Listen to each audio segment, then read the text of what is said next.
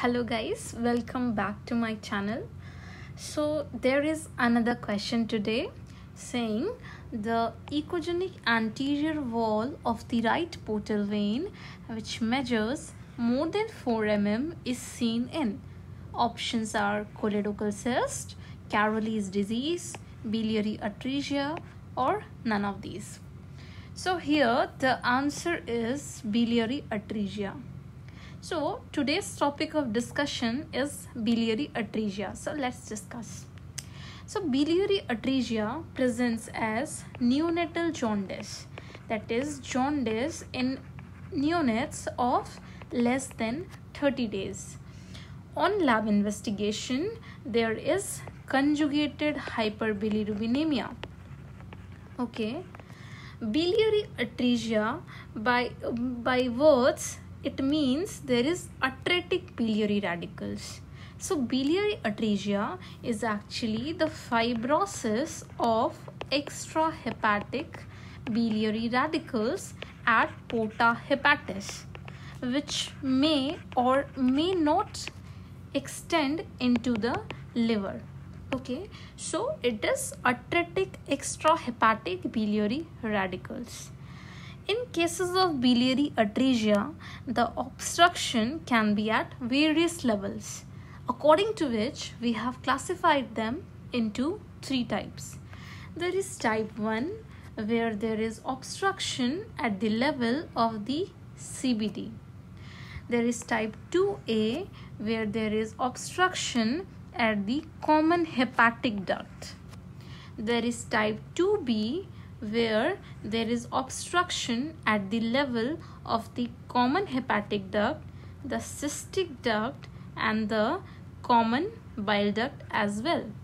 And in case of type 3 biliary atresia, there is involvement or obstruction at the level of the right hepatic ducts, left hepatic duct, the common hepatic duct, the cystic duct, as well as the common bile duct. So, in cases of biliary atresia, USG has an important role in diagnosing this condition. In cases of ultrasound in patients of biliary atresia, there are several important signs which can be demonstrated. Like the first one is the triangular cord sign. Triangular cord sign. This is the longitudinal ultrasound scan, which is showing the hyperechoic, that is echogenic thing just anterior to this portal vein. Okay, which is this is the fibrotic CBD anterior to the bifurcation of the main portal vein. This is the echogenic anterior wall of the right portal vein. Okay, this thing is the echogenic anterior wall of the right portal vein, that is echogenic anterior wall of the right portal vein, which measures more than 4 mm. It's sort of specific for diagnosis of biliary atresia. This is known as the triangular cord sign. The second ultrasound finding is the ghost GB. Okay, ghost GB. Normally, the GB distends in 3 to 4 hours of fasting, but in this condition, the GB is atretic. The GB is atretic. The length of the GB, the length of this GB measures less than 19 mm. Less than 19 mm. Okay, the GB has irregular and lobular contour. Irregular or lobular contour, very irregular shape with lack of smooth or complete echogenic mucosal lining. Okay, mucosal lining. So overall the GB is very atretic and irregularly shaped. This is known as the ghost GB sign. The GB is so small and difficult to see, just like a ghost, so known as the ghost GB.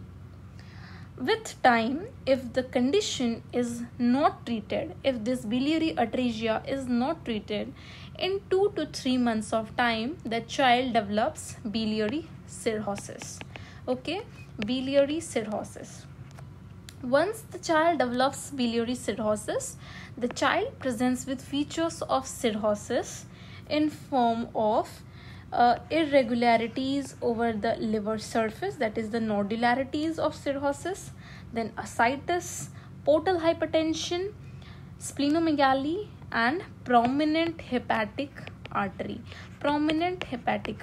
Okay, see, this is the triangular cord sign as the echogenic bright line.